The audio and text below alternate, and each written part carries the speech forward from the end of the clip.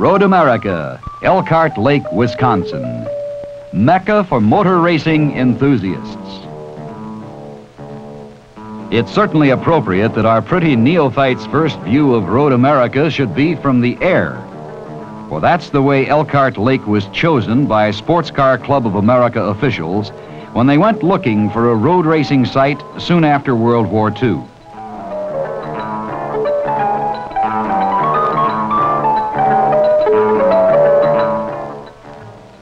Our budding racing aficionado gets a ride from the airport onto the track in a sports car which is a direct descendant from those which ran on the streets of Elkhart Lake in the early post-war years.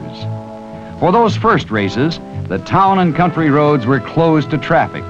A few hay bales protected the bank and other buildings, and the racers screamed down the main street.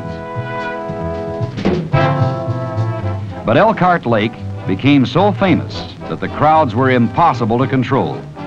And as the speeds of the sports racing cars grew every year, the original course became a safety worry to officials.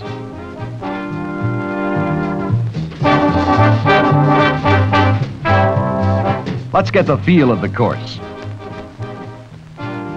The bright red car moves smoothly down the Road America main street from the start-finish line to corner one. The corner poses no problem for our driver today, but she can well imagine what it's like to have more than a dozen high-performance cars screaming through the corner so closely packed that one mistake can mean disaster for several drivers. Now into corner three, and under the bridge, as we motor peacefully over the 27-foot wide course described as 4 miles of typical American highway.